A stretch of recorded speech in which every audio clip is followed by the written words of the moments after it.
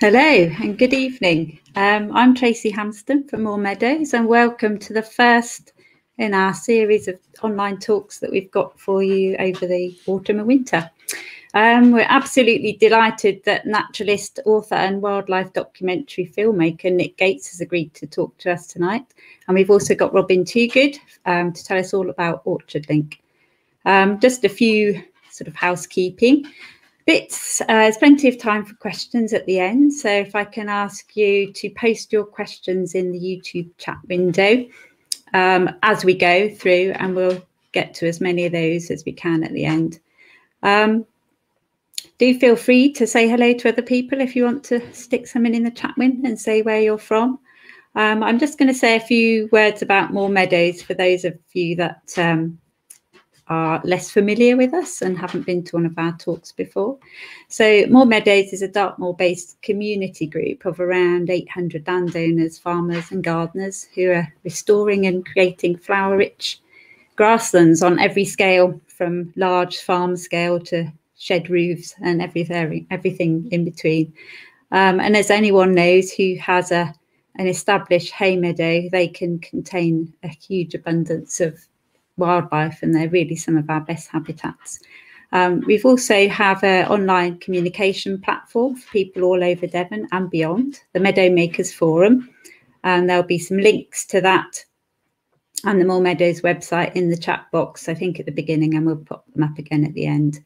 And the forum is really where people can talk to each other, swap notes, ask questions, share pictures and all sorts of things. So if you're not a member and like to join up, it's free. So do that. So our first speaker tonight is going to give us a little run through of what Orchard Link is all about. So I want to introduce Robin. So I'll put them up there. There we go. Good evening, Robin. So Robin Toogood has been involved with Orchard Link for 10 years and is currently the chairman. Although you're now retired, Robin, you've worked in a variety of countryside management jobs, including manager of the South Devon area of outstanding natural beauty. And he lives in South Brent, where he owns a small orchard. But this evening is actually joining us from Glasgow, where I'm sure you probably realise he's there to take part in environmental actions during the COP conference. So I'm going to hand over to you now, Robin, and go for it. Tracy, thank you. It's to be able to collaborate with Moor Meadows this evening. Orchard Link and Moor Meadows have got a lot of things in common in our shared interests, and I'm imagining that maybe some of you watching this evening might be members of both in both organisations. I really enjoyed reading Nick's book. It really resonated for me. I'm going to say a little bit about Orchard Link, the scene, and so explain. So Orchard Link is a South Devon-based organisation. It's really for enthusiasts, people who are interested in orchards, fruit growing, cider making, and but why South Devon? Why Orchard Link? I'm going to just show a few pictures to set the scene. So I need to hit that, and so yeah, Orchard Link. Why South Devon? I mean, Devon was one of the key cider counties of Britain. In fact, Devon had the greatest number of area of orchards of any county in Britain, 23,000 acres in the late 1800s. But the 1960s, 70s, 80s saw a catastrophic decline in the area of orchards. Loads of orchards were removed, and a lot of the markets for orchard produce had disappeared, so that loads of apples that were left were just rotting on the ground. And there was not only a loss of all the wildlife, but a loss of the distinctive local varieties, as well as the demand for modern apples became much more uniform, much more industrial. So in 1989, an organisation, a London-based organisation called Common Ground, launched a project called Save Our Orchards. It was a national project, and it got taken up locally in South Devon with the South Devon Save Our Orchards campaign. And Orchard Link formed out of that actually it was in 1998. So Orchard Link, we're part of a national network of orchard organisations. What do we do? This is our website. So we've got a range of different things we do and that we offer our members. Membership is open to anybody.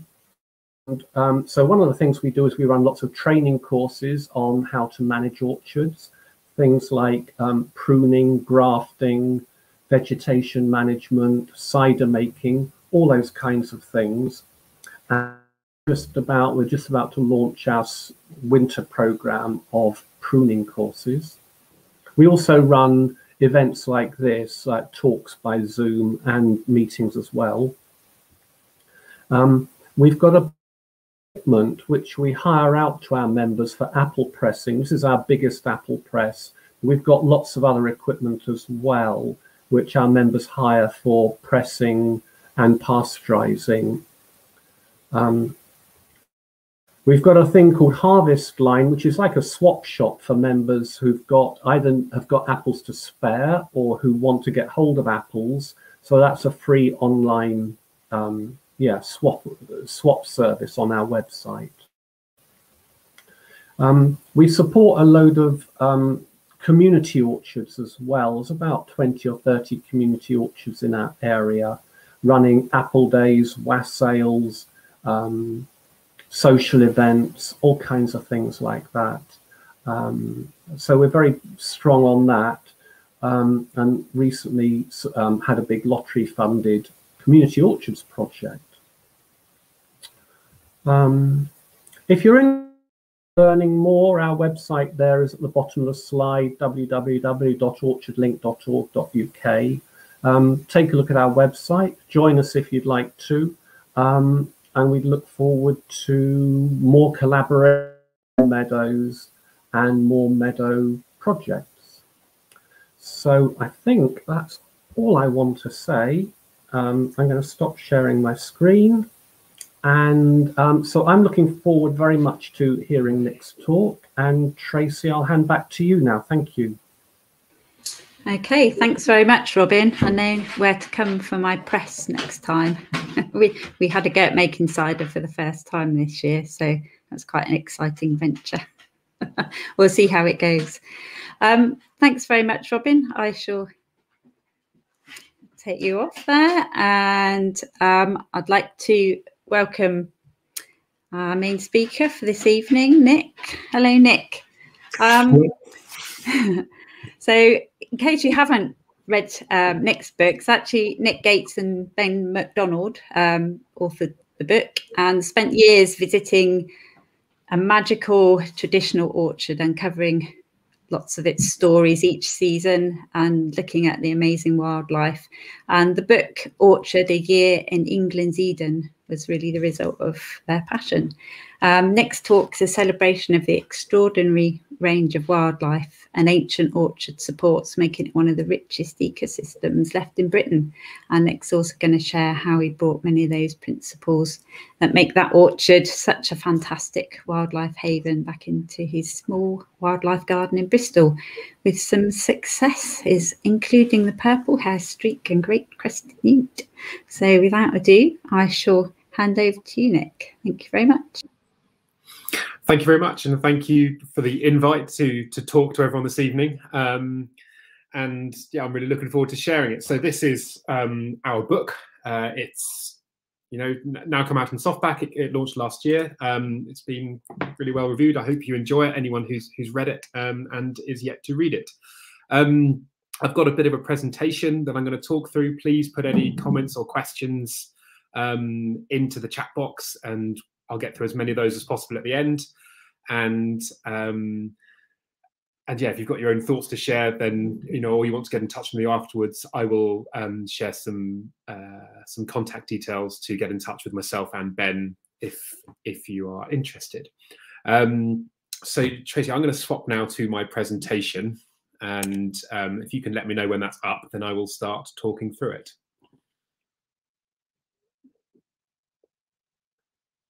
I think, hoping you can see that presentation there. So the first thing is, just double check. Yeah, how did it all begin? The whole book was a complete accident. I met Ben when we were on Springwatch. I'm sure many of you are familiar with Springwatch. There is a role on Springwatch called a story developer, and the role of a story developer is to sit in the truck, the truck that has all of the live cameras beamed to it from around the Springwatch village. So we had nests and holts and sets and dens, and we had to sit for 12 hours a day every day and watch those live cameras and pick out the behavior of the creatures that were on them. And it was a really good way to get to know someone. And by chance, you know, Ben and I were paired together and we struck up a good friendship.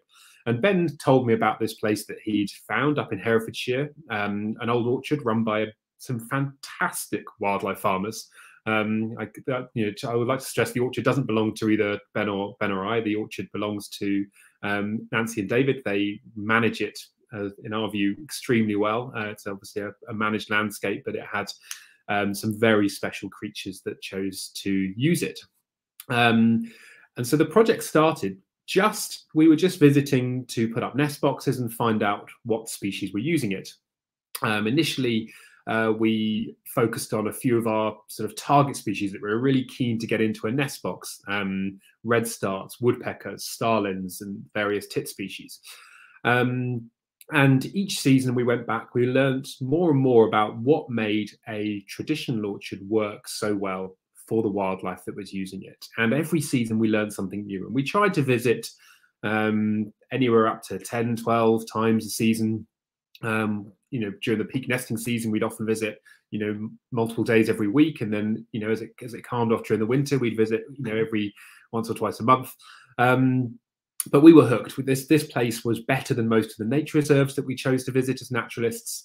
And we began to document what we were finding. We were putting up, you know, this plethora of different nest boxes and just documenting what was using them. So we were putting up great spotted woodpecker nest boxes and they were never used. And we were putting up green woodpecker boxes and they were never used. And we were putting up less spotted woodpecker nest boxes and they were never used. And we put up a little owl nest box and that was never used. And just by refining over the seasons, you know, our approach to what we expected to get into a nest box and how we monitored the species that were using the boxes, all of the tit species: great tit, blue tit, coal tit, marsh tit, the cavity nesting species, robins, spotted flycatchers, redstarts, which we were able to get into nest boxes. And we realized that our target species, the woodpeckers, simply weren't going to play ball. However hard we tried, they would always choose a natural cavity that they'd excavated themselves, which taught us our first important lesson. It taught us the importance of deadwood, which I'm going to get to later on.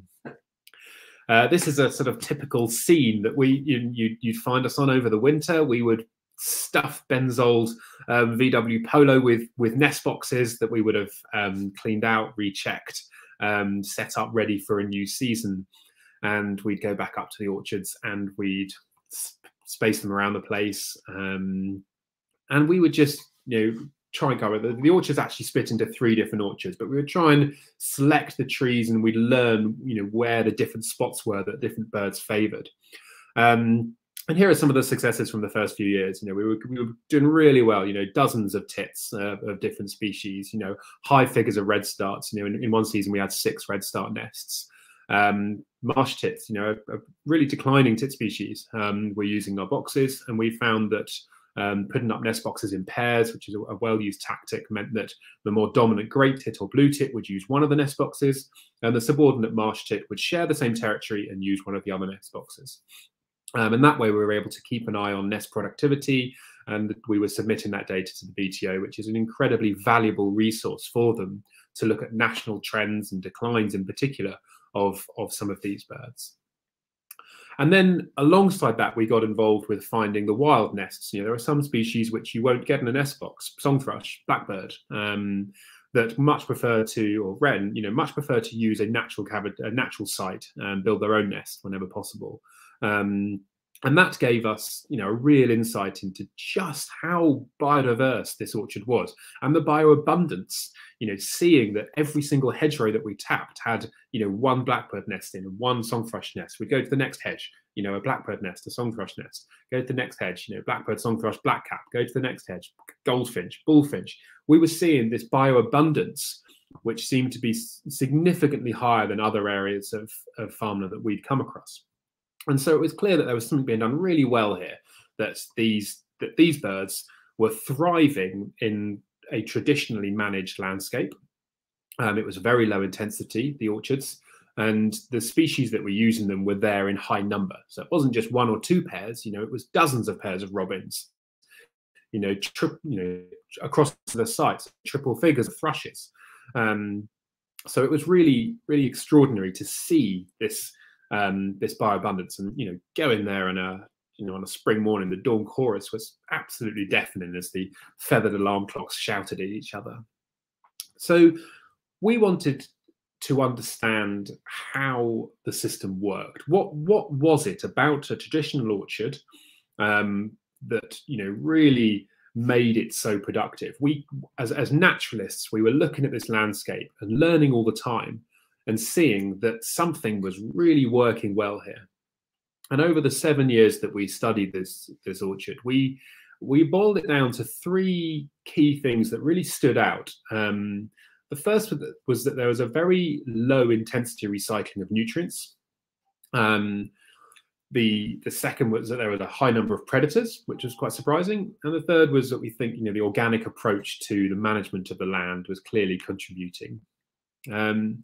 So the first one, the low intensity recycling of nutrients, what does that mean? Well, deadwood is one of the most overlooked yet valuable resources to a natural system that there is. I describe it as the fuel for the biodiversity engine in our book. It's one of those things which for so long we've been so used to tidying and cleansing and sanitizing away. If you go to a public park today, for example, it's very rare to find any volume of deadwood. Yet if you go, as I've done and Ben's done, to the forests of Eastern Europe, perhaps to the Polish Białowieża, one of the most famous ancient forests there is, the volume of deadwood on the ground and as standing is staggering. It must account for, various figures show that there's about 30% of woodlands like that can be dead. Standing dead trees, fallen dead trees, huge specimens that are just left to rot and decay. And when you think about it, it's clear, that is one of the components of an ecosystem, which that whole woodland environment, and in this case, the wood pasture environment, has evolved with. All of the species that naturally do very well in this environment are clearly using the deadwood. And so we started to study the deadwood a little bit more and find out which species were using it. And I'll show you a few of those. The first thing we noticed is that the deadwood provides habitat. The structure of having broken deadwood in the landscape meant that species had more nesting choices and they had more hiding choices. So this is a blackbird nest in the rotten upturned stump of one of the old apple trees that the owners could have grubbed up. They could have cut it down and used it as firewood, but instead they just left it. The tree wasn't getting in the way. They planted a new tree a few meters away, that once this tree, the dead tree, was rotted and disappeared, the new tree would then take that footprint. But for the life of this very rotten tree, and this one lasted about 5 years before it eventually keeled over and collapsed in on itself because the core was completely hollow there. In that time, we found blackbird nests in it, we found song thrush nests in it, and we found a wren nest bolted on the outside in all of the epicormic spindly growth that was sticking out the side of it. The other thing you get with standing deadwood is a huge fuel source for fungi. I'm sure, as many of you are aware, the fruiting bodies that you see of, toadstools, mushrooms, and bracket fungi like these are turkey tails.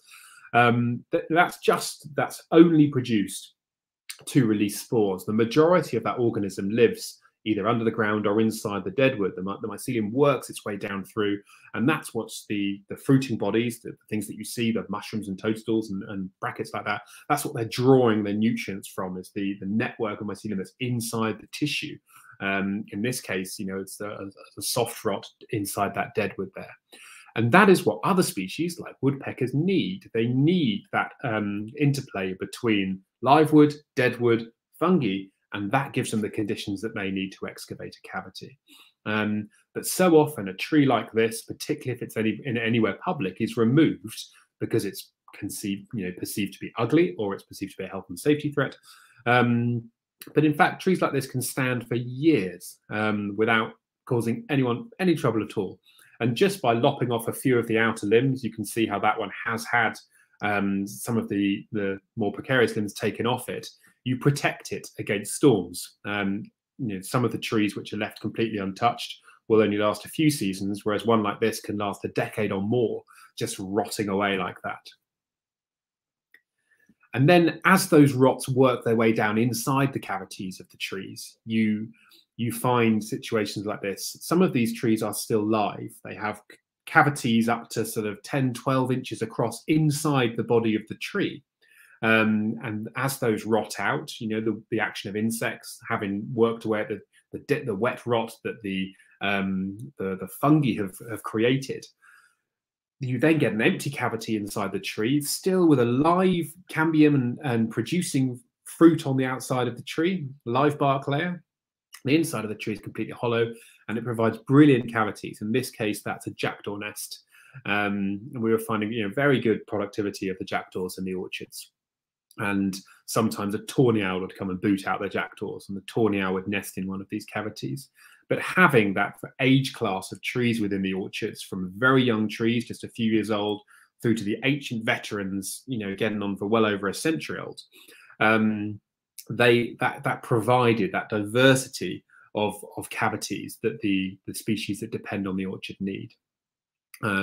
This is a different jackdaw nest, so these chicks are just a day or two old, already calling, and you can see the diversity of things that the nest is made of there. Bits of old newspaper, lots of bits of sheep wool that are all compacted down on top of each other to provide a snug little spot for those baby jackdaws there. The other thing is a low recycle of nutrients. So not all of the apples are harvested from these orchards. A lot of the fruit is left on the ground, so this fair percentage of it is harvested for cider and for perry, but a lot of the fruit is left, and that means that mammals such as voles are able to feed on those. Badgers absolutely love feeding on fallen apples, and then importantly, you're providing that conveyor belt of food for the winter thrushes. Just fruit falling all the autumn, stays on the ground all winter, and the winter thrushes that come in, and they search across the orchards for food sources like this. These winter thrushes will get, 1 million plus redwings and fieldfares come in from Scandinavia and Alenia. Sometimes many millions come in a busy year to feed on our berries and our fallen fruit across the whole of the British countryside. In old orchards, particularly ones that aren't intensively picked, where some fruit is left to fall on the ground and left for those birds, are favoured spots, and you can get flocks of many hundreds of mixed thrushes in those old orchards. The other thing that we were finding was that the cavities aren't just used by birds. We were finding hornets very regularly over winter, and hornets thrive in old orchards. Queen hornets, such as that one there, will find a nice little cavity. They'll tuck themselves up, they'll bind on with their mandibles, they'll bite into the softwood, and they will lock themselves in that position and stay there for sort of 4 months of the year over the winter, the coldest winter months. But before they do that, they will have already stocked up on the fruit that's left on the ground. So, leaving a few of those apples and pears and perry pears on the ground will mean that species like hornets and butterflies, some of the larger nymphalid species like peacocks and red admirals and small tortoiseshell, which overwinter as adults, they will all depend on that fallen fruit to stock up on the sugars that they need to keep themselves fed throughout the winter. Even though they slow their metabolisms down, they need those fat reserves and sugar reserves to be built up before they go into their hibernation or their torpor. And there's one of the jelly ear type funguses that we were finding. The next thing we were finding when we were looking through this deadwood was an incredible abundance of big beetles, large invertebrates. And these are one of the species. This is a rhinoceros beetle. The gnarled textures on that piece of bark are produced by various other species of beetle that all depend on deadwood. And without, the minute you take away, any volume of deadwood, you're taking away that food source for those beetles. And they're saproxylic beetles, they're obligate feeders on deadwood. They need it. They need that as part of their life cycle. And the vast majority of their life cycle is spent feeding on deadwood. The adult beetles will sometimes only emerge for a couple of weeks and often not even feed. Whereas as a larva, the majority of their life cycle is spent inside deadwood. So when that deadwood is cleared from the land, you're simply taking away the food and you're taking away large beetles like that. This one is one of the ground beetles, which preys on slugs. Brilliant species to have anywhere. Of course, it'd be very welcome in most gardens. Anything that eats slugs is always welcome.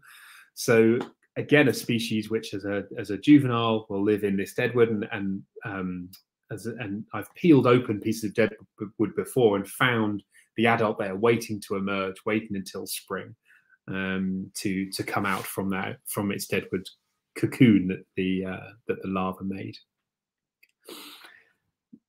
The next thing we were finding in the orchard was an extraordinary abundance of predators. Most places in the British countryside now, we're used to seeing far fewer predators. Over the years, particularly as a result of persecution, both legal and illegal, predators have almost completely disappeared, right back to the Victorian Grain Acts, where was it Elizabeth I signed off documents that said, you would be given a bounty for any sort of vermin that you captured, right down to bullfinches and kingfishers.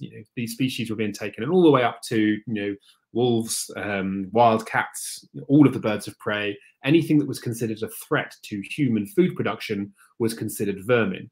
And that persisted for centuries. These species were heavily hammered. They were hated. And now finally, in the last few decades, we've begun to realize that predators play a really important role in the ecosystem. And one thing we noticed in the orchard was, a huge abundance of a variety of different predators, particularly avian predators. The tawny owl density there, if we were to go, and sit out in the orchard this evening, there would be young tawny owls calling for territory, the adults would be starting. And if you were to go in the spring, you would hear the constant begging calls of young tawny owl chicks in every different orchard. I think we calculated that there are about 6 pairs across the site, each producing between 1 and 3, 4 young. So the production of predators from an orchard environment can be very high indeed.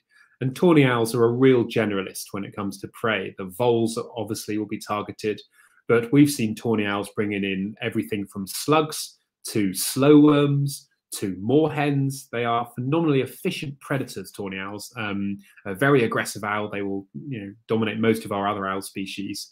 And they do very well in an orchard environment when you have that diversity of old trees that give them the cavities that they need. Tawny owls almost always will choose a cavity. They will sometimes nest in an old crow nest or a flattened dray. But when given the choice, they really like to nest in a cavity. So having those big old trees with those big old rot holes gives tawny owls somewhere to nest. And, this is one of the branching tawny owlets that I found in the orchard. Just walking through the orchard, you can see the mistletoe there and no leaves on the trees. I can't remember when that was. It was quite early in the season. But fantastic just to see young owls sitting out, trying to avoid the attentions of jackdaws and magpies whilst waiting for dusk to come and then to get their evening meal. The other predators that we found in the orchard, there's, we write about it a lot in the book, but the sparrowhawks that we found that were working their way through the orchard soon, in our first few years we were there, we were seeing sparrowhawks quite regularly. They soon disappeared and just stayed at one end of the orchard after the goshawks turned up. And there was a day when we were just kept finding these kills. We were finding magpie kills, scattered piles of magpie feathers, and then a few hundred meters later we'd find a wood pigeon, scattered wood pigeon feathers. And this went on for a period of weeks actually, and we thought, there's something big around, and we assumed it was a big female sparrowhawk that must be taking these birds. Then one day in spring we looked up and we saw a pair of goshawks come up out of the woodland, calling to each other. The male flew really slowly, doing his beautiful mating display where he shows off to the female how slow he can fly, flashing his white undertail coverts. And we realized, and then they talon grappled. So the male went underneath the female, they fell out the sky together. And we realized, we have a mated pair of goshawks here. And the goshawks were obviously were breeding from that display. And in subsequent years, we found the nest, and they are doing very well, producing a few chicks each year.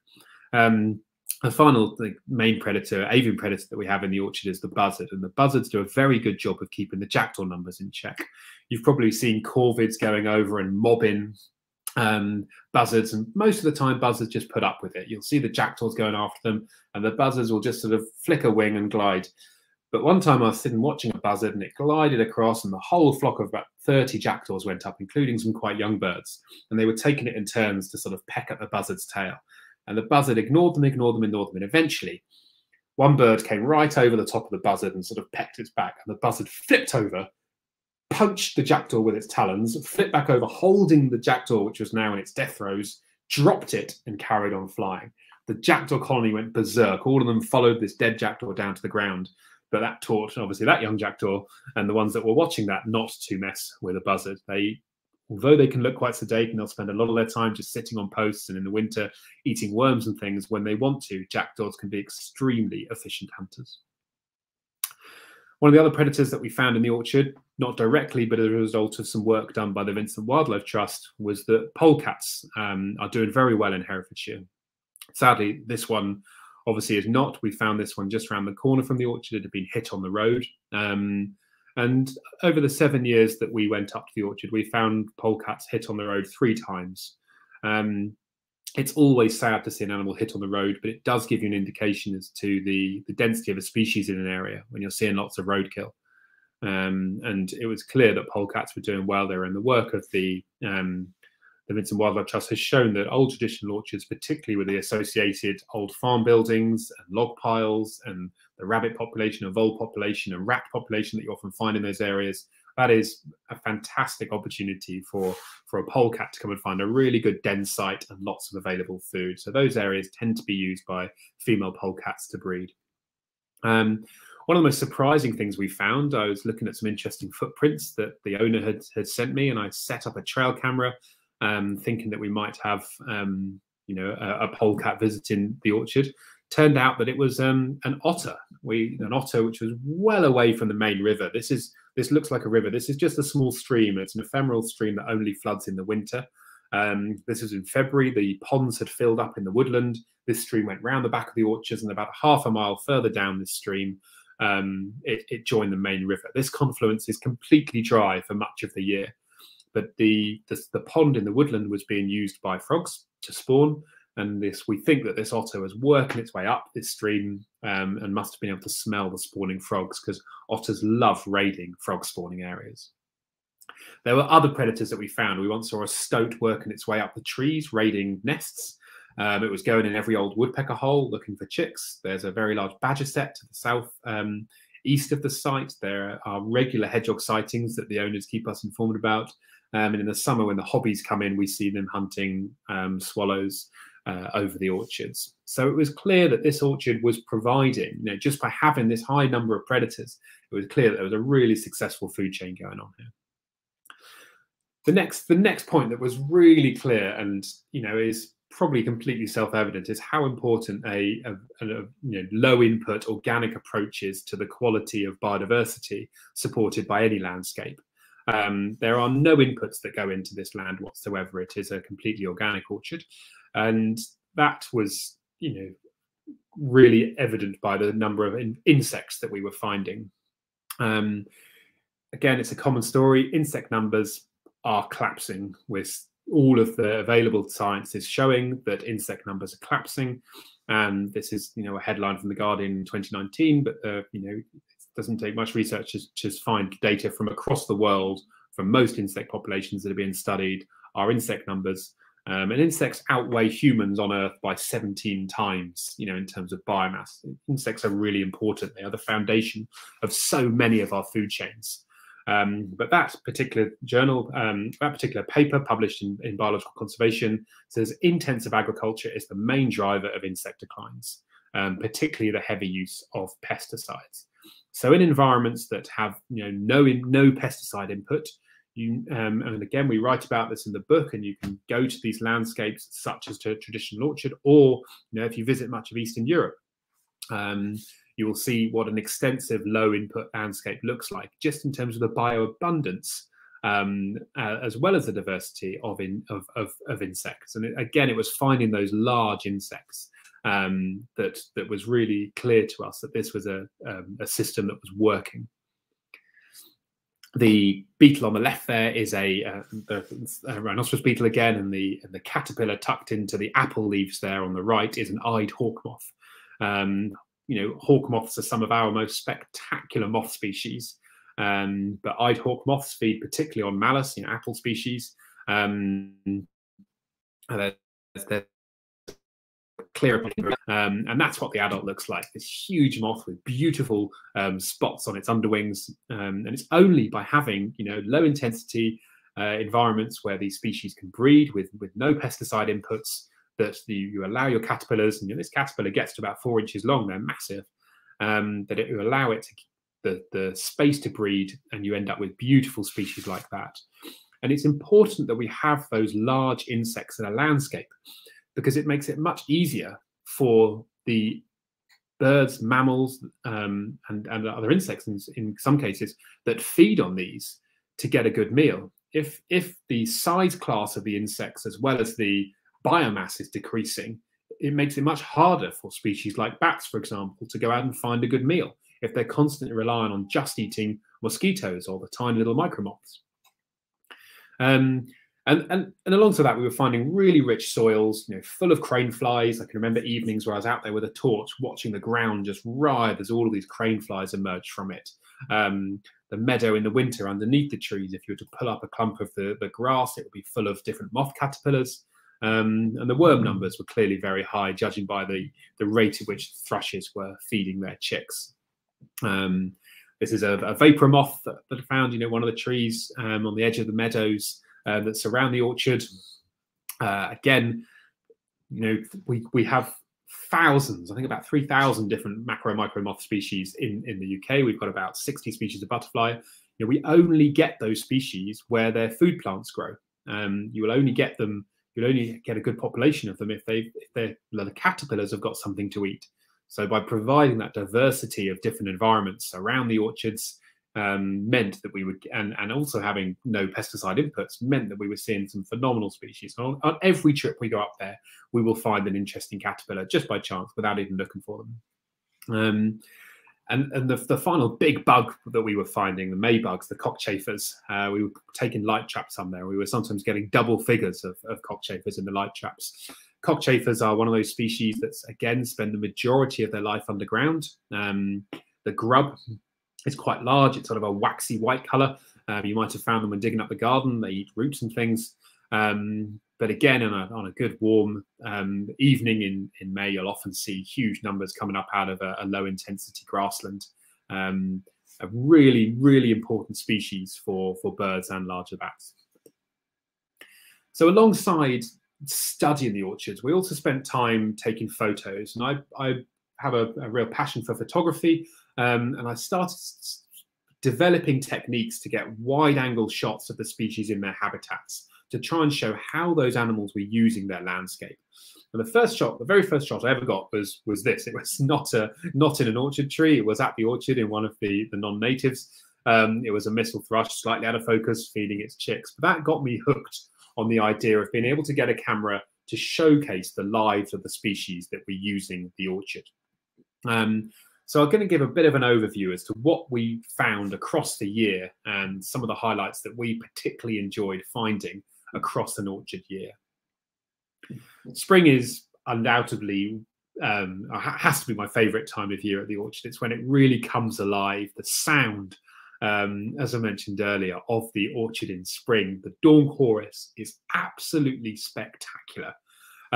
With all of these different species working to proclaim their territories and announce to their mates that they're the best territory in town. And you know, they're not wrong. So you know, the quality of the territories there. I've seen song thrushes get away 3 broods in the same nest in a single season at this orchard. It's, you know, 4 chicks in, out, lays eggs again in the same mudline nest, 4 chicks, and it's brilliant. It's brilliant to see just how well these birds are doing.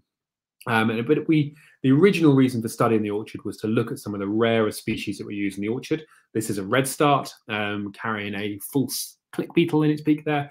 And the redstarts and the spotted flycatchers, you know, real rarities, you know, across the wider British landscape now, seem to be thriving in this orchard. So a few of the highlights that we found in spring. The first thing that comes out in spring that we really notice is the blossom. And as soon as that blossom comes out, the whole sound of the orchard changes, because it begins to attract the bees. And there are days I can remember going up on a March morning when late March, when the willows are out and the blackthorn's just starting. And the blackthorn comes out in April and the hawthorn's starting. When the sound of a sallow bush, or even a little bit later in the season when the hazel's out, sound of a hazel bush, all of those bumblebees that have come out from hibernation, they're really hungry. They need that early nectar flow. So March and April are really important months for our invertebrates, which have spent time underground. So this would have been a queen tree bumblebee. She would have come out from hibernation. Her fat reserves would have been very low. The first thing she needs to do when she comes out on a first warm spring day is to go and find nectar. And she will beeline straight for the trees. There are a few flowers out, which I'll get to at that time of year, but it's the trees that provide the bulk of the nectar and pollen for species at that time of year. And they really kick off the nectar flow across the year. And obviously the meadows take over once you get, you know, into May. But for March and April, the trees are providing that really vital pollen and nectar. And the bulb species begin to come up. So this is the woodland adjacent to the orchard. The bluebells have started to come up. The wood anemones are starting to come up. And then, you know, some primroses there. And the first flower that we really notice to come up in spring is the cuckoo flower. So this is a really, really important species for one particular butterfly. And if you can see in the middle picture, there's a little orange egg on the left-hand side of the flower there. And on the right-hand picture, there is a little caterpillar. And that is the egg and the caterpillar of the orange-tip butterfly. Now, it's only by having cuckoo flowers, and it's only by having a wet meadow, and it's only by having a low-intensity wet meadow that you have cuckoo flowers, that you end up with these exquisite little orange-winged butterflies. The males have the orange tips. The females are just like the male, but without those orange color spots. And it's only as a result of having those low-intensity meadows with low-intensity grazing, in which the cuckoo flowers are allowed to grow up, that you get these beautiful little butterflies emerging each spring to lay their eggs on those cuckoo flowers. We also start to find missel thrushes. So missel thrushes are appalling nesters, dreadful. They nest really open cavities just in the fork of a tree, or the three-way fork of a tree like this one. But missel thrushes, they'll build their nests out of moss and sheep's wool and grasses. And we always enjoy looking for those, but you know, they seem to have a strategy that relies on a fair number of those nests being predated.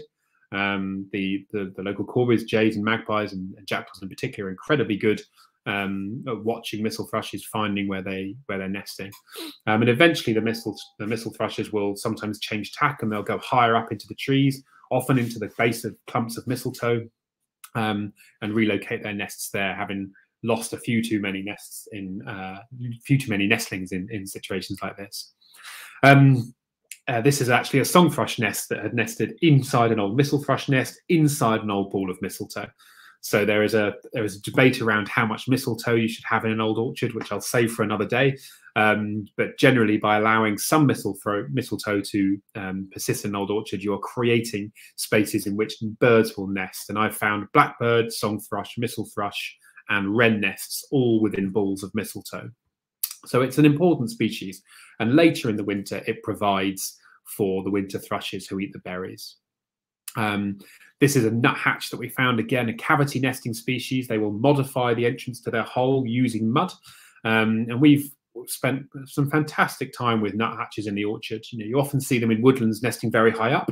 In the orchard, we were finding them nesting just a couple of meters, you know, sometimes 5 foot off the ground if there was the right cavity there for them. And this is the male passing a large grub that he will have found by rootling in underneath loose bark to give to his mate who had chicks inside the nest there. Blue tits do very well in any area where you have cavities, but in the orchards they absolutely thrive. They were getting away broods of 10 chicks sometimes. There was a steady flow of caterpillars and small spiders and things coming into the chicks. And again, they would find all sorts of cavities. Almost every small cavity was taken up by a blue tit, a great tit, or a marsh tit during the nesting season. The next species that we really wanted to find were the woodpeckers. As I mentioned earlier, we were dreadful at being able to get woodpeckers into our nest boxes, but we found a real successful technique of finding their nest. The grouse would always be the more dominant species in an orchard. They are the real bullies in the orchard. They are very dominant over green woodpeckers and over lesser spots. And the best way to find them is actually just to walk the orchard and listen for this very loud kecking sound that the chicks do when they're getting quite large. And we probably find between 3 and 4 great spot nests each year in the orchards. Great spots have a really interesting story with starlings. You know, the national decline in starlings is well documented. One of the main reasons that starlings are declining is a lack of food. One of the main things they feed their chicks are cranefly larvae, leather jackets. As many of your meadow owners will know, you know, leather jackets are considered a pest in grasslands because they eat grass roots. Traditionally managed meadows can be fantastic for leather jackets, and starlings can thrive being able to find lots of food in them. But unfortunately, due to intensive pasture, the use of pesticides on those, and particularly the dung that the pasture animals are pooping out onto the ground containing ivermectins, the soil invertebrate biomass has collapsed in many of those pasture-driven systems. And that's meant that starlings just can't find enough food for their chicks, their nest productivity goes down, and the net numbers of starlings in the UK are collapsing. One of the big problems with that is that starlings are actually really bullish. You know, one of the few species that great spots are subordinate to are starlings. And starlings used to nest almost exclusively in tree cavities. So great spotted woodpecker holes are a fantastic place if you're a starling to raise a family. And what used to happen when we had a really high starling population and lots of tree nesting and lots of areas where they were overlapping with great spotted woodpeckers is they'd wait for a great spotted woodpecker to almost finish nesting, and the starlings would go and go, thanks very much, boot them out at the last minute, and the great spotted woodpeckers were very unlikely to have a successful nesting season. And that meant that the starlings did well. They got the free cavity excavated by the great spots. The great spot numbers were held in check. And because great spots are a predator of lots of the different cavity nesting species, that meant that other species weren't predated to as high a degree as they are now. But now great spot numbers are booming, and that's having a real knock-on impact.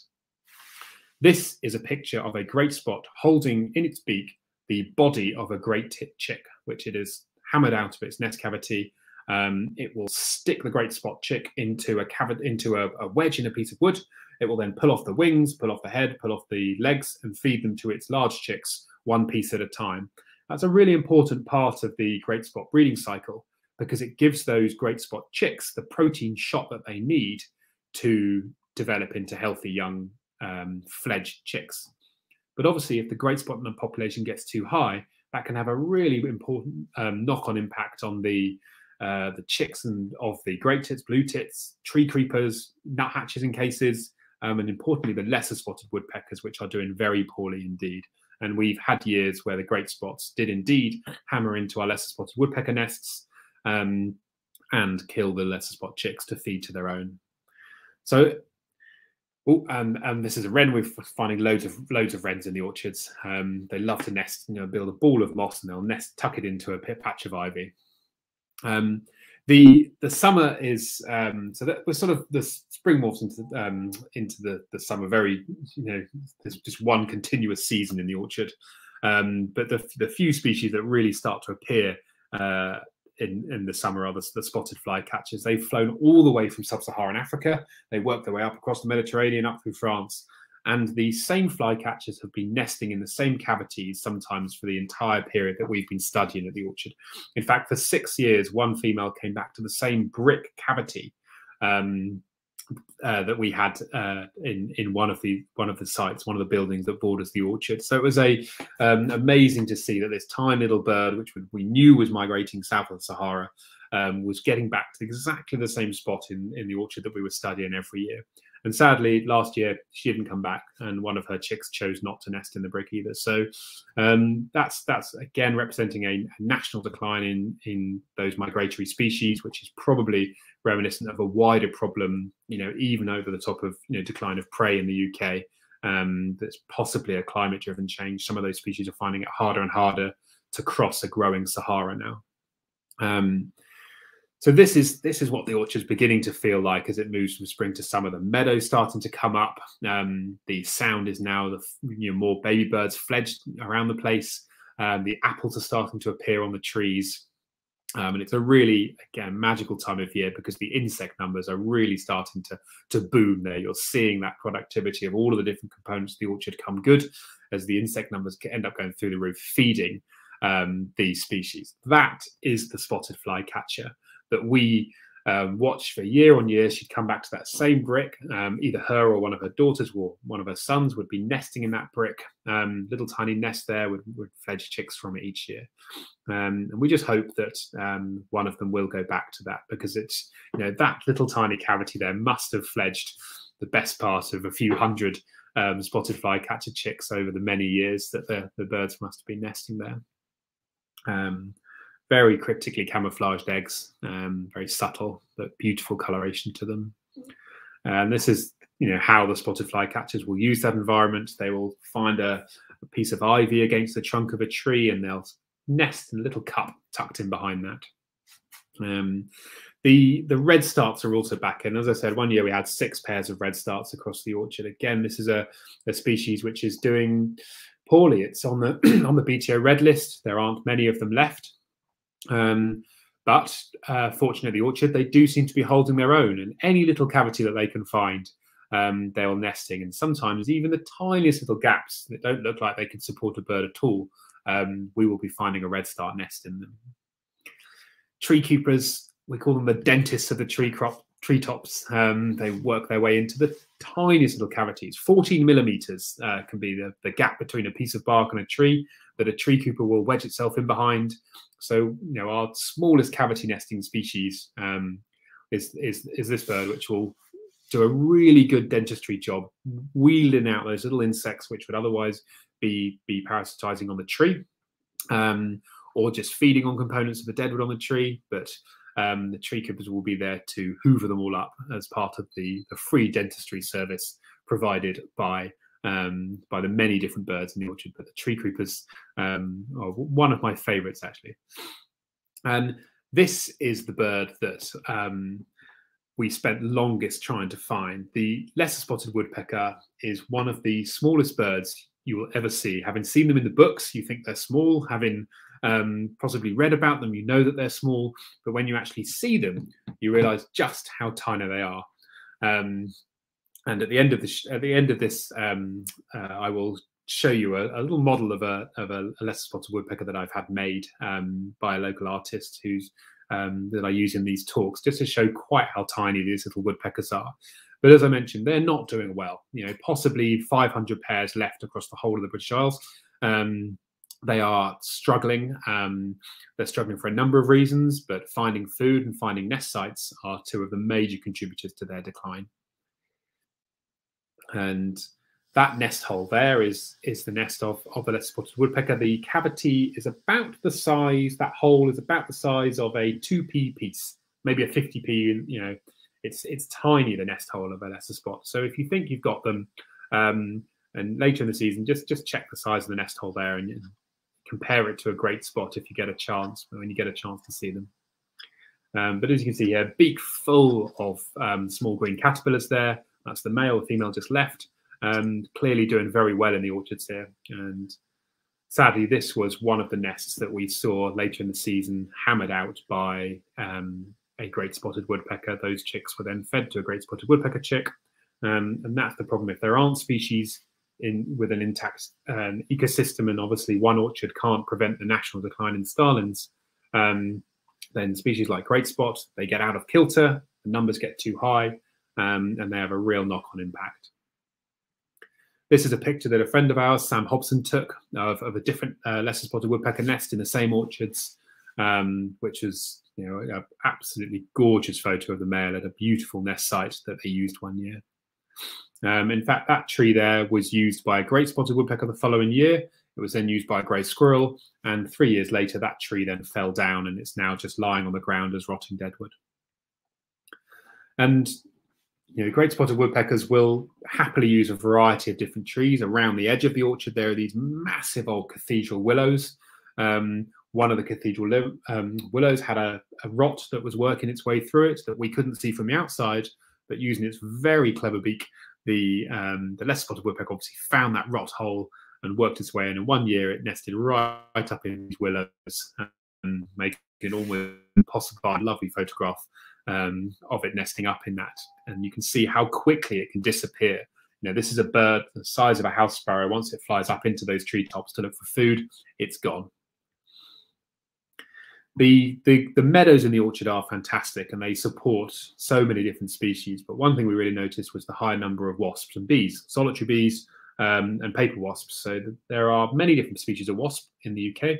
A lot of them nest in cavities or underground. You can see here, this is the early stages of the wasp nest expanding. So there is a paper wasp nest inside there. The workers there, all the females are picking bits of mud and carrying it out of the nest to expand that hole underground.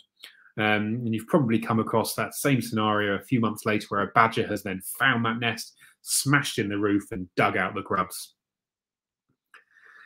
So the spring and summer are just a conveyor belt of breeding, and as you get into the autumn, the whole sort of tone of the orchard switches. The leaves begin to fall off the trees, the apples begin to drop, and you get into the cider season. So this is the most important part of the human side of the orchard calendar. This particular orchard used to use an old stone press, which it would use to pulp the fruit, and it was once rigged up to an old motorcycle there. It's an old matchless, I think, that used to spin that, the mechanical donkey. Now it's just used as a bottle store. But you can see all the old heritage attached to the orchard is still kept there. The field fairs, as I showed you earlier, are a beautiful part of the autumn orchard calendar, and I always look forward to their arrival. Very distinctive calls. In fact, right now, you're probably each evening hearing the redwings. They've just started coming in. Very distinctive seep call. If you go out on a clear night when it's not windy, just listen, and there's probably going to be redwings migrating nearby at the moment. And the whole look of the orchard changes. Once those leaves are off the trees, you can see how much mistletoe there is, for example. Now, as I mentioned earlier, mistletoe is a really important part of a traditional orchard. It provides food, it provides nesting sites, it provides shelter. But too much of it can be a problem, and particularly in a strong windy winter, a lot of limbs can be lost on heavily mistletoe-clad trees. So it is a delicate balance there.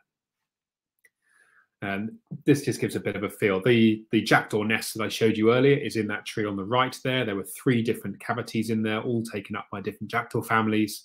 And in some years, there is a tawny owl in one of those cavities that uses them. But there are about 4 or 5 trees like that, those really ancient apples in there, which provide those old cavities in this particular orchard. But across the orchards, there's a massive age class of trees. Yeah, we've touched on mistletoe, but I just want to point out that those berries are a really important food source for the winter thrushes. So leaving a few of them will give food for those mistle thrushes and song thrushes and field fares in the winter. Now, I was going to chat a little bit about grazers. There's lots of different schools of thought as to how to graze an orchard. Some people mechanically graze them. They'll use mowers different times of the year and completely control that. They'll take crops of hay off, depending on the spacing of the trees. But traditionally, orchards were, pre-mowers. They were always grazed using livestock. And there are 3 species, really, which are used to graze an orchard. Sheep, cattle, and pigs. Now, the Gloucester Old Spot is still known as the orchard pig, somewhat ironically, because you never find them in an orchard. In fact, doing the research for this talk, I've been unable to find any old spots which are being grazed in orchards. So if you know of some, I'd love to see your pictures. Please let me know, because I'd love to come down and meet some orchards which are successfully using Gloucester Old Spots as the orchard pig. And I'm going to get in touch with the Rare Breed Survival Trust and see if they can put me in contact with anyone who is grazing old spots under orchard trees. And obviously, pigs aren't a grazer as such. They're a rootler. They will work their way under the soil and turn it over, but it still has that same effect of keeping the sword length suppressed and creating that variation in sword height. This is a photo from the orchard that we studied. They were mainly using sheep. The sheep aren't there all year. They're pulsed twice a year to keep the sword down and create that structure within the grass, which is really important to prevent the grass from becoming too leggy. There's a variety of different species there that are sublet out to a local farmer, but those sheep do a really important grazing job underneath those trees just to keep that sword in check. But there aren't too many sheep that they ruin the floral diversity in the orchards. Other orchards I visited, this is Greg's Pit Orchard near Muchmarkle, and it uses Herefords. Again, they're not there all year, they're just pulsed in for a few months of the year, particularly during the calving season in the summer. Herefords are a fantastically docile breed. They do extremely well. This is a pear orchard or peri-pear orchard, and the trees here. One of the common criticisms of having cows as a grazing animal in an orchard is that cows are so large and they love to scratch so often that they will take out small trees quite easily. I was extremely surprised to see the size of some of the trees in that orchard that were withstanding the scratching impacts of the cows. These were trunks of quite young trees still that seemed to be doing just fine. So it was interesting to know, maybe it's because the cows had their calves to look after and they weren't as interested in scratching, but for a few months of the year, each year, those cattle are grazed in that orchard, and you can have some quite small, maybe 20-year-old trees in those orchards. So if you've previously discarded cattle as an idea for your orchard, they do very well. And go and visit somewhere like Greg's Pit. James and Helen would be happy to meet anyone, show them the Herefords using the orchards there. Cattle, of course, are a woodland species. The Highlands do very well in woodland and Highlands. The Longhorns do very well in woodland. Of all the cattle species in the world, it's only domesticated cattle that have been put out on open pasture. We've sort of created a pasture species out of a wood pasture woodland species. Cattle, when given the choice, will always go into the woods and they'll feed on a diverse range of species, and they'll work their way between wood and pasture. So the cattle in an orchard are very much a match if you have an older age class of tree that will support the scratching efforts when they do rub themselves up against them. Of course, this wild boar would have once worked through wild orchards, and yeah, we do see, and I would like to meet people using pigs, but we do know across the world, pigs are still an important part of the orchard environment. This is a bit of an overview of what the orchard looks like, and the meadows that surround the orchard, both within the orchard gaps, such as the orange tip meadow and around the outside of it, are really important. It was clear when we started studying the orchards that the environment around the orchard was as important as the orchard itself in providing for the species that are using it. So the old woodland that was alongside it, the extensive low grazed grasslands that surrounded it, all a vital component of that biodiversity engine which I referred to earlier. And Just one example, the knapweed, as you've probably seen within your own meadows, some years it just really booms. Knapweeds are fantastic for a whole range of different butterfly and bee species, and hoverflies. They are really important for your pollinators. One thing we noticed one year is that just by having your knapweeds, allowing your meadows, allowing your different butterfly species, you get some really interesting spiders. Now, this is a really rare morph of one of the crab spiders. Crab spiders are normally white. This is the dark morph of a crab spider that's taken out of marbled white there. So, again, a fantastic species to see just by spending time in the meadow. We were able to find sightings, behavioural sightings like that. Few highs and lows across the orchard calendar. Finding the lesser spot nests, seeing the otters, hearing the redstarts and spotted flycatchers return. So, I mean, there are so many highlights in the orchard calendar, but there are also lows. We would be finding nest boxes that have been abandoned, perhaps because one of the adults have been predated, or in particularly hot summers or very dry springs. We'd often find the tit species were just abandoned, and they do this as part of their strategy for maximum productivity. They will abandon a group of chicks, even quite large chicks, and then they'll go and lay elsewhere once the caterpillar season catches up. Really low time is when we found great spotted woodpeckers that hammered out our lesser spots. That's, it was sad to see. Of course, it's part of the natural ecosystem, and in a healthy, robust, huge system, of course, the lesser spot numbers can withstand that. But unfortunately, because of the way we've skewed the numbers of great spots in this country, great spotted numbers are doing very well. Lesser spotted numbers, not just as a result of great spot predation, are doing very poorly. So it's always sad to see a rare species getting hammered. There were so many surprises across the seasons. First was that great spotted woodpeckers hate nesting in nest boxes, absolutely love to smash them to smithereens. They use them as drumming posts. All of fun within a few by great spotted woodpeckers. So we've actually now switched to using woodcrete, this sort of concrete and wood chip blend nest boxes to reduce the number that the woodpeckers are able to smash open.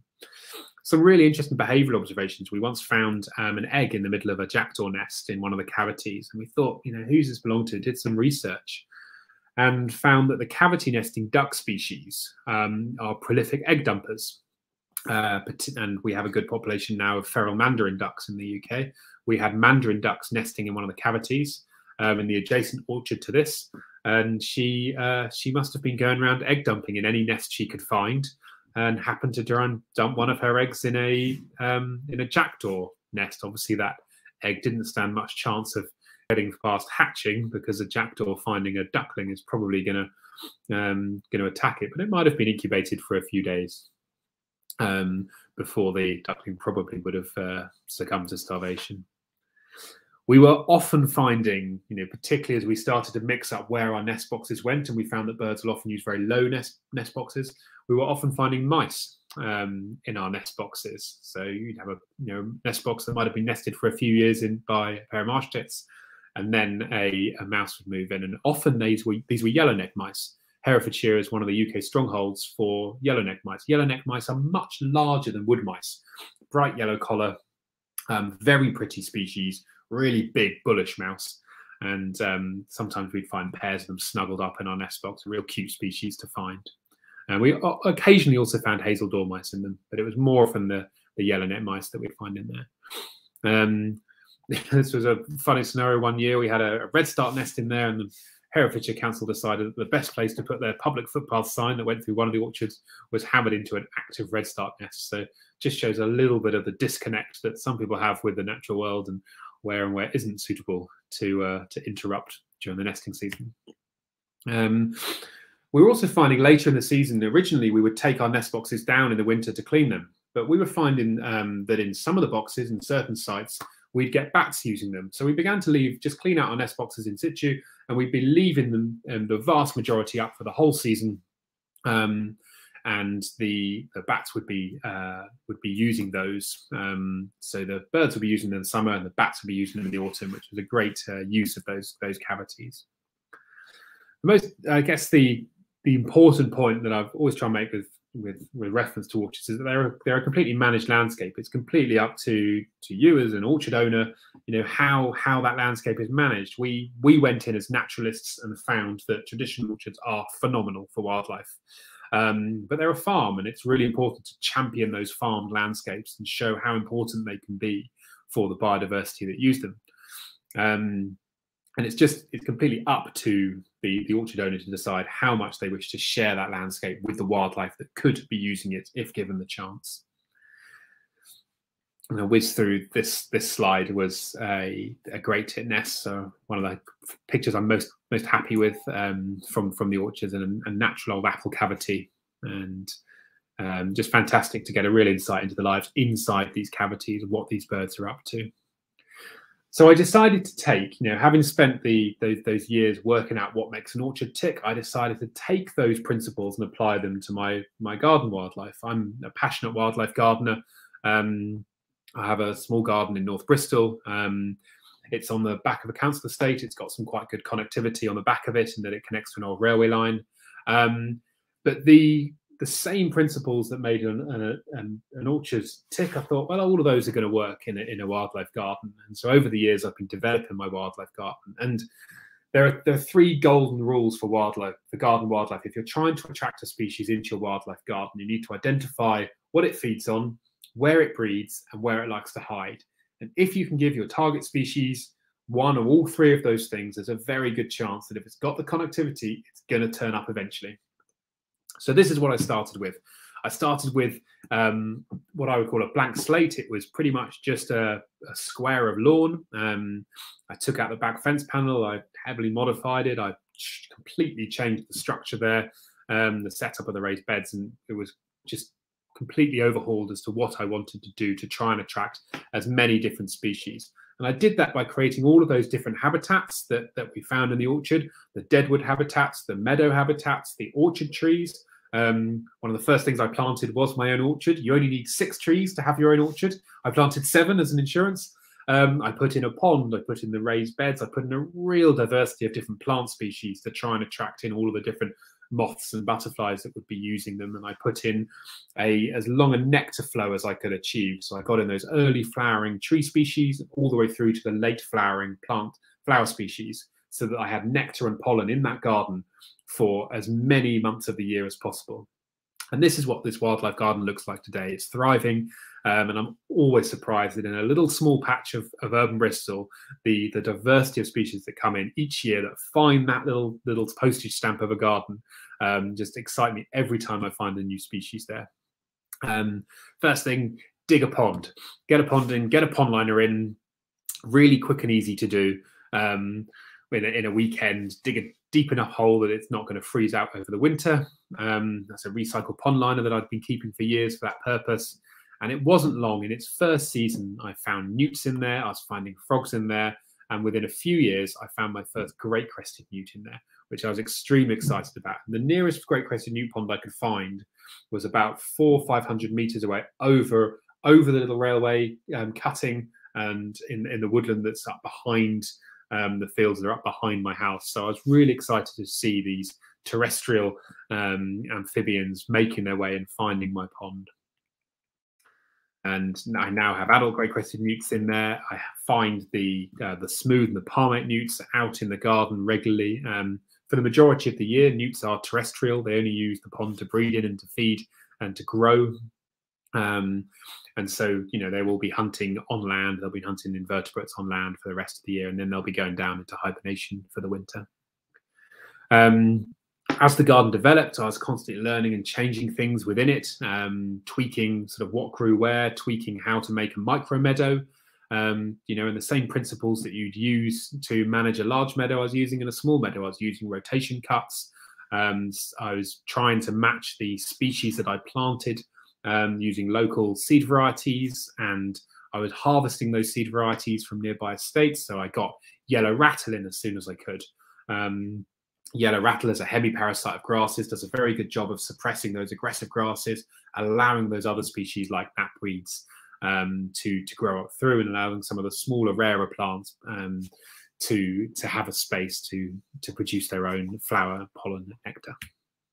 I was also planting a few raised beds. I planted a herb garden. I was making that garden a space that, excuse me, that I could use in the same way that the orchard was a space, a shared landscape between people and wildlife.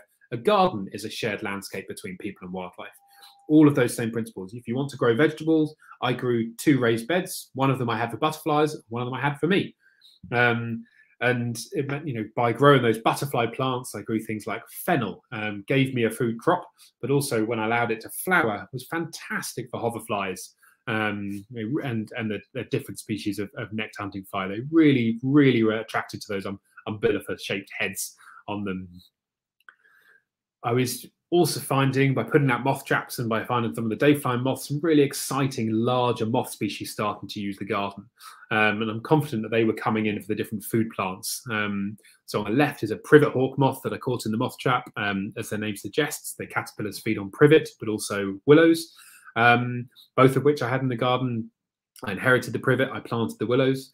And on the right is a scarlet tiger there. It's on one of the mullein species, but they will lay their eggs on things like comfrey and hemp agrimony, and then the caterpillars, as they grow, will work their way around the garden, and they're pretty Catholic. They'll feed on anything right up to nettles. But again, 2 really pretty moth species that probably were only attracted to the garden as a result of the food plants that I put in there for their caterpillars. You can see one of my pear trees doing very well in the back there.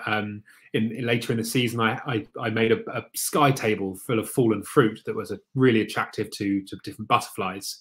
And I was finding that flies and butterflies and all sorts of birds would come to these sky tables and take the fruit that I'd left out for them. And comma, another species which overwinters as an adult there, feeding on that rotting fruit, stocking up on its nectar reserves. As you develop a wildlife garden, you begin to realize how to rotate species in the same way that you might rotate livestock in fields on a much smaller scale. There are a lot of species that only produce a flower every second year. Was a good example. In the first year, it just stays as a small plant doesn't produce a flower spike at all. And in its second year, it produces those beautiful tall flower spikes, those lovely flowers, fantastic for invertebrates. And as soon as those set seed, they're favoured by things like goldfinches. I found that if you leave those teasel heads as tall as possible, you can actually top them up. So once they're empty of their natural native seed, you can top them up. If you've got a Niger seed feeder in your garden, just bring some teasel in, top up the teasel seed instead. Goldfinches love to work their way through teasel heads to feed in the winter. I was also putting in habitats for different reptiles and amphibians. As you saw, I was finding those newts out in the garden. I was also putting in slates and bits of rock like this, which were fantastic on old brush piles. I was really keen to attract in as many reptiles as I could into the garden. Urban gardens generally are pretty poor for reptiles, but if you give them the habitat, they thrive. So this is one of the brush piles that I put at the back of the garden. Each year I just put more and more vegetation on the top of it. It's probably about 4 foot deep now and squashes down by about a foot each year. New vegetation goes on. I put warm slates on that. It's a south-facing pile, and it's absolutely stuffed with slow worms. By giving those animals somewhere to feed, somewhere to breed, and somewhere to hide, I've been rewarded with a spectacular spaghetti bundle of one of my favourite little creatures. Slowworms are a lizard. They're a legless lizard, and they're not hugely common. But if you give them all of the components that they need, you can get a very healthy population. And just in that small garden there, on a warm sunny day, I can now go out and find about 50 slowworms under the slates and stones that I have dotted around the garden. So those are just some of the principles that I think you can apply, that taken from the orchard landscape to a garden level. Find them somewhere to feed, somewhere to breed, somewhere to hide, and it works so well with the slowworms. I also started really improving the fruit diversity in the garden. Raspberries from me, brought in wild strawberries. I selected a really good variety of blackberry, and this one's got one of the bush crickets on it, and that in turn brought the biggest surprise that I had in the garden, which was a purple hair streak. I never, in my wildest dreams, expected to be able to find one of these butterflies in the garden, but it found its way in. It landed on the raspberries one morning, and I can only guess that it came in as part of having just hatched and needing nectar. It chose, there are oak trees probably that it would have hatched from when it was younger, and it probably came to the garden looking for the nectar that my garden had on offer in plenty. So it's, by creating those habitats, by creating those spaces, you can end up with all sorts of different species. But that one probably goes down as my favourite of them all. So that's thank you for listening. That's the end of my presentation, and I'm more than happy to take a few questions now. So I'll switch back and see if Donna's had any and Tracy have had any questions come in. Thank you very much. That was brilliant. Really, really interesting. Yep, we've had an array of questions. So I'll kind of swing back to some of the first ones that came in, which was sort of more directed at the orchard side of stuff. So Michelle Grist wanted to know how big were the orchard you visited. You put that map up. I wonder if you sort of had an idea of kind of acreage, and she's asking about how many trees and the kind of ages of the trees as well. Yeah, so there's about 700 trees across the 3 orchards. The orchards are all connected, as you can see from the map, and the ages go from first-year trees, second-year trees, from your very 3-4-year-old trees that are still well within a wire and have to be supported from grazers. The oldest trees are getting on for 150 plus years old. Some of those large pear trees are huge, and the veteran pears in that orchard are magnificent specimens. Yeah, pears can get really very tall, can't they? Yeah, and the good thing about apple trees is they mature so quickly. Apple trees become ancient veteran trees within sort of 40 years. So of all of the available tree species, if you want to get a patch of ancient old wood quite quickly, then apple trees are good for that. Apples are good. There's another question a little bit along the same line. So they look like fairly big standard fruit trees. Yeah. And got a question in saying, does the ultimate size of the tree make a difference to, the abundance and diversity of all that wildlife? So we're looking at M25 rootstock, which is a sort of large tree as opposed to some of the sort of dwarfing ones.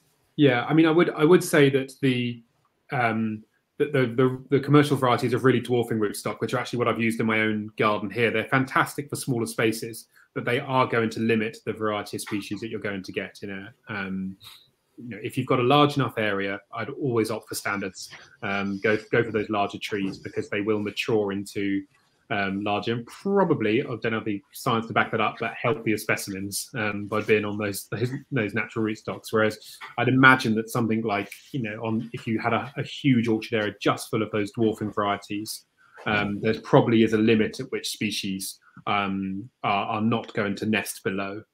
So even once it's a mature specimen, if it's only 3-4 meters high, that's probably the limit at which you're going to start to see biodiversity drop off. I've got no evidence of that, so it's actually a very good question that I don't know the answer to. My gut would be that I'm seeing the majority of nests, particularly for those rarer species, in those larger, older trees.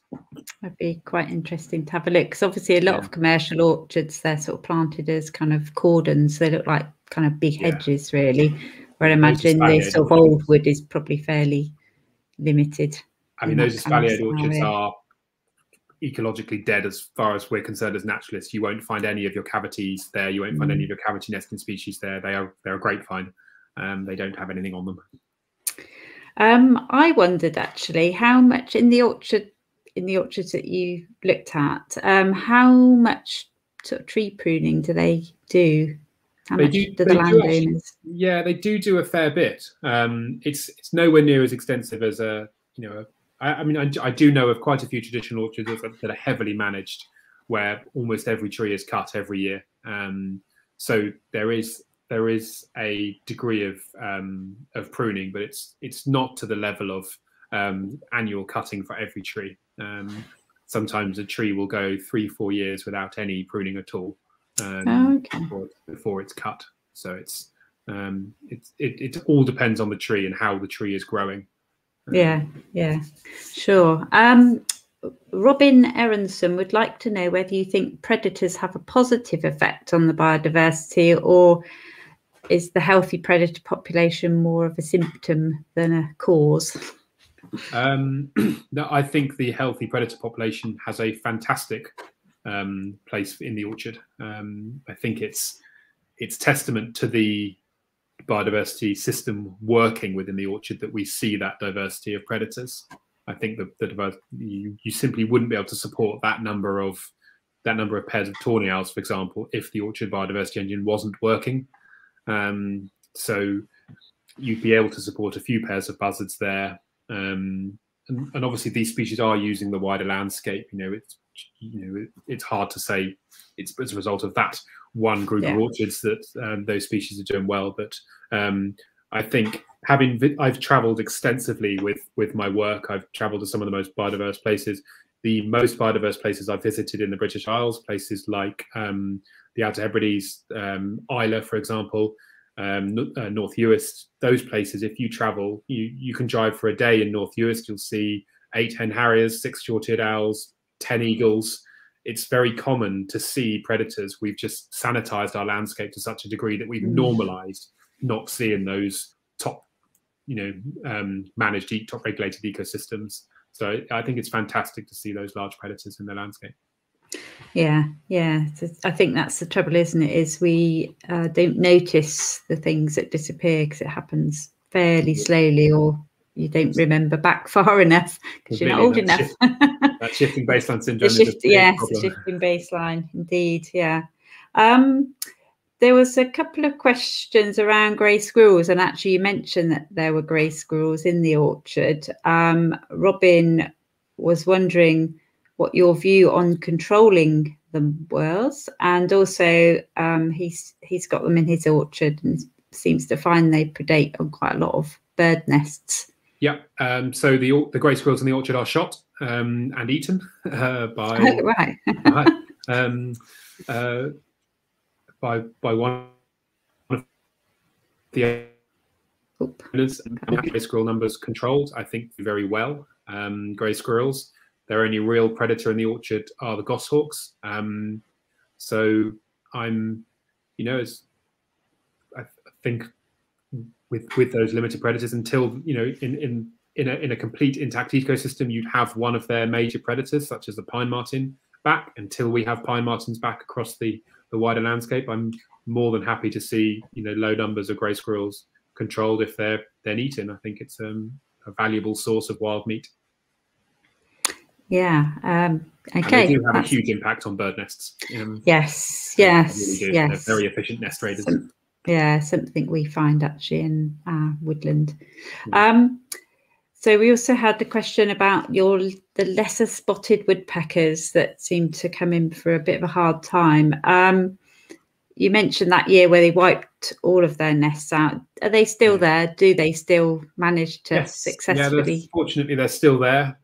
We always go back hoping each season to find them. Now, this year we didn't find the nest, but I did hear 3 calling birds, which were at least 2 pairs at the beginning of the season. So we know that they were there at the beginning of the season. I'm hopeful that they bred successfully. They're incredibly secretive. Anyone who's had the pleasure of seeing a lesser spotted woodpecker will know just how shy they are. This is how big a lesser spotted woodpecker is. The model was made by a fantastic artist called Carrie Ann Gardner. Great, isn't it? I commissioned this just to be able to show on these talks.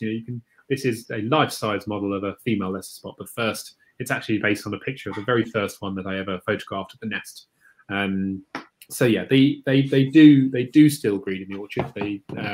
They sometimes breed in the surrounding woodlands, but they are just a super secretive little species. And there's still a lot unknown about them. If you're interested, there's a wonderful project called the Lesser Spot Network run by Ken and Linda Smith. So if you are monitoring any lesser spots on your land, please reach out to the Lesser Spot Network.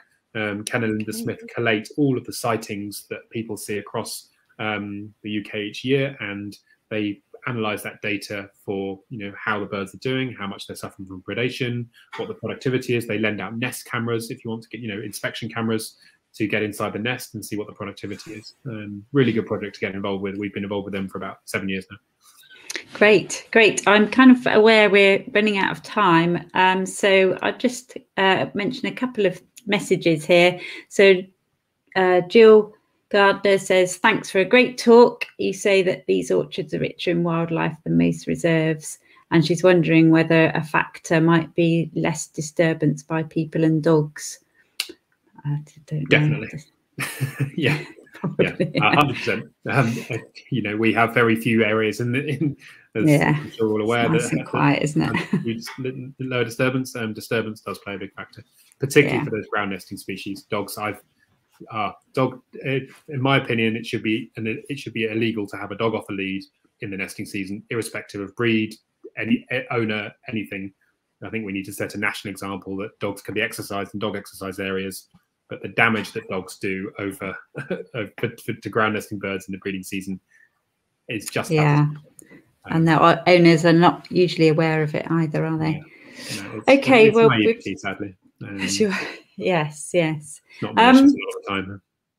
We've kind of hit 9 o'clock. Yeah. All of a sudden. Yes, So sorry, I do want to thank both of you so much for coming along and sharing your kind of experience and knowledge with us as well. And also thank you for everyone for tuning in. I just want to quickly mention before we go that we do have more talks coming up, and we've got 2 in December on the 2nd and the 9th of December, which are all about conservation grazing. So we've got a few speakers lined up, and they're going to cover quite a wide range of topics, from just starting what is conservation grazing, how to choose the right animals, alternative to wormers, which is something that you mentioned as well, Nick, wasn't it? Different sort of plant selection by grazing livestock, plus some great case studies from around Devon. The details for those will be on the Meadow Makers Forum and the More Meadows website. So do check those out and have a look. So from all of us, I'm going to say goodbye and hope to see you in December. Thank you very much. Thank you very much for inviting me.